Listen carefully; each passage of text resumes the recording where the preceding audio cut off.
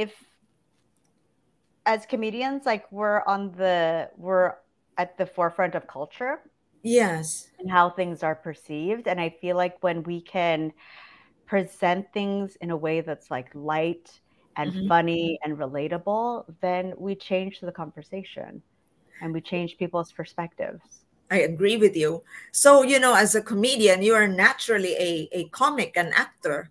So you have that in your blood. Acting comes naturally with comedy because when we're at least when I'm performing from a place of truth.